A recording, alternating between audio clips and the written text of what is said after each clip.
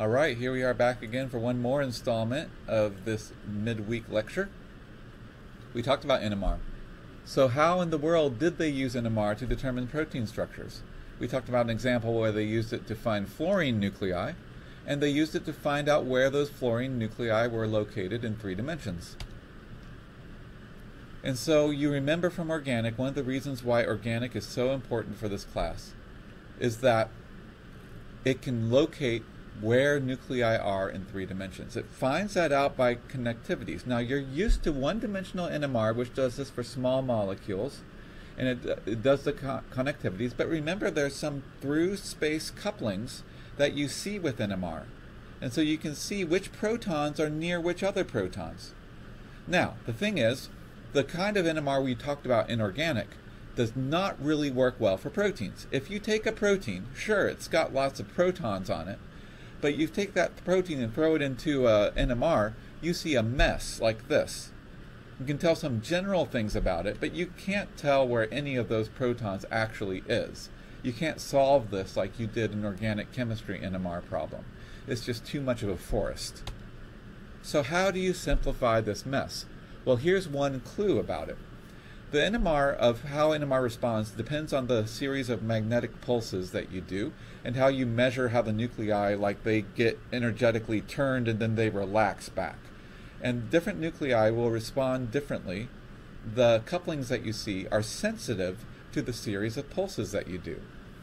And so what you do is you can do a more complex molecule, like for example, you can do an amino acid, and if you do it with 1D NMR, you get something like this. Now this makes sense to you based on where the protons are. I believe these are the methyls. Correct me if I'm wrong. It's been a while since I took organic, but I can see that these methyls, protons on the methyls are showing up right here in 1D. This is with a particular pulse pattern. And that shows up actually as the x-axis of this graph. If you take the same molecule and you do a different pulse pattern, you get a slightly different series of peaks. And so you get the one that's shown on the y-axis on this graph down here. This is a different pulse pattern that you do if you do a different kind of proton NMR. And the really amazing thing is these peaks are actually correlated with, these 3 peaks are correlated with these 2 peaks right here. And so the way that that works is that you actually do an XY graph of the 2 kinds of pulses, the 2 dimensions of NMR that you do. And on the diagonal, they pretty much line up. You know, all the peaks fall on the diagonal. In a sense, you have the diagonals where you see all the peaks that are there. But where you have a correlation between the peaks, it will fall off of the diagonal. And it means that the protons in this doublet are actually a certain distance from the protons in this quadruplet, or whatever you call it. And so you can tell that not only that these things are splitting each other, but you can tell that A is related to B by a through-space coupling. If this works for alanine by itself, it works for alanine in a protein, and if it works for alanine on one part of the chain, if those protons are close to protons on another part of the chain, they will actually show the same off-diagonal peaks that are couplings. Now again, there's lots of math that we are going through. It's graduate school math that you have to do to understand what's going on here, to actually do the science. I'm not going to ask you to understand the math, I just want you to know about the phenomenon and how this works. So when you have a 2-dimensional NMR, and you can do multi-dimensional NMR if you want, here's a 2-dimensional NMR example, and it's showing that you have a coupling between 2 protons. At point 1, you see a coupling between the 2 protons that the dotted lines are going to. At point 2, you see another coupling between 2 other protons. You locate where those protons are, and you see in this graph right here, the one with box 1 was showing a through-space coupling of these 2 protons. On the primary sequence, those are actually 3 residues apart, and yet they're very close. They're close enough to form the couplings. You take that as evidence that they are constrained to be close to each other. Because you know those are close in 3-dimensional space, but they don't have to be from the primary structure, you figure that that is evidence that they're 3 apart and they're close together. Maybe it's an alpha helix. By itself, that doesn't pose much evidence, but if you get like 15 to 20 of those in a row and you see them over and over again, that's really strong evidence that yes, this primary sequence forms a secondary structure of an alpha helix because you have protons that are close together, 3 or 4 residues apart. It can also work for protons in other things that are not even connected in a chain. The peak for number 2, the coupling for number 2, was actually these methyl protons all interacting with this proton on heme. So I believe that was a myoglobin structure that you saw right there. You got a constraint for this methyl is close to that proton on heme, and that really helps you once you get, those are like little ropes tying the protons together. So these are all examples of using protons which naturally react with NMR. If you remember your NMR, you remember that carbon-13 also naturally interacts with NMR. You can enrich the carbon-13 in a sample by growing the bacteria in carbon-13 broth, or you can put more N15 in, you can put more nuclear isotopes in. That gets pretty expensive.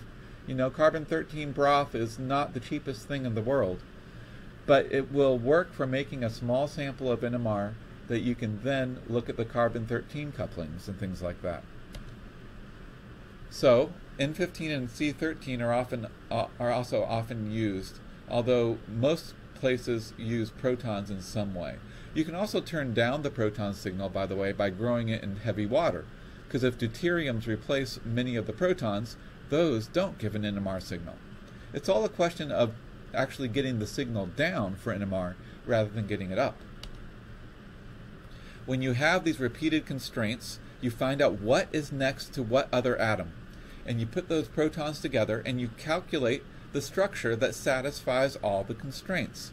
Usually you have thousands of constraints, and so you have a pretty good idea of what the structure is because there's only a handful of structures that will actually satisfy those constraints. What I like about this figure is it shows that there are some constraints that are very distant in protein sequence, and this shows you that this sort of falls into this hairpin right here. Then over here on the right side, you have repeated constraints that are every 3 residues or something like that. Actually, it's every 2 residues because those end up being close. This repeating pattern of every residue interacting like this, it's actually, this is just a schematic, so I'm not going to try to figure it out too much. It's a repeating pattern just like the repeating pattern of closeness that happens when you have an alpha helix. And so a pattern like this means alpha helix, a pattern like that means hairpin, and you get enough patterns together, you figure out where everything is. So you can actually figure out other distance constraints. Here's an example of distance constraints that were figured out by doing multidimensional NMR. Really what they do is after all the math, they say right here, residue L73, right here in the middle in blue, we found out that this proton was close to all these other protons because it's in a beta sheet. And that makes sense with all the other data we collected. But they got this specific through space coupling, this very useful XYZ information that shows that this proton is next to this, and that proton, when the only way for that to happen is if it forms a beta sheet once you put it all together. So a lot of computations, and the other thing about NMR is what you'll get out of it is you'll sometimes find that some of your constraints are loose, that you have many structures that will fulfill the constraints because your constraints are not as well defined on one end of the molecule. If you see that, you know something about it, you're seeing all those different conformations, but you can't fit them to a single model. Therefore, you've found a place where the protein is moving. It's like if you have the camera open for a long time and you move your hand, you see it sort of blurring out with the camera if you leave it open. It's kind of like that. It's just that the end of the heme, not the buried end, but the exposed end of the heme, is waving around. And you literally are seeing it waving around. You're seeing the motion because you see the protons in the different places. So that's one thing that NMR can do that crystallography can't. It looks at protons and it sees multiple locations of the protons. This means that NMR is good for watching moving proteins, and a lot of proteins move a lot. For example, and you can even see how the moving can sometimes sharpen the signal in NMR. Here's a case of a protein called alpha-synuclein, and if it's just all folded up normally, it's not moving very much. It ends up with a broad band in NMR the way they were looking at it. But they found out if they have the disordered version of this protein, that's moving more, and the way the NMR math works out, that ends up giving you an intense sharp peak. So by using NMR, you can monitor how much it's moving, because NMR can see how much it's moving. And that's the important thing about NMR. It's important for studying protein disorder. Not all proteins are, always have good posture and are sitting still. Proteins are like little children sometimes in that they move around a lot, and NMR can actually see them moving. So, strengths and weaknesses of NMR. It can see protein motion. The protein is in solution, so it's close to the ordinary environment. And there's lots of weaknesses too. Sometimes you have to grow isotopically labeled protein, which is expensive. And this is the big thing about NMR. There doesn't appear to be a way around this for most normal scientists and normal labs. You can only measure medium-sized proteins.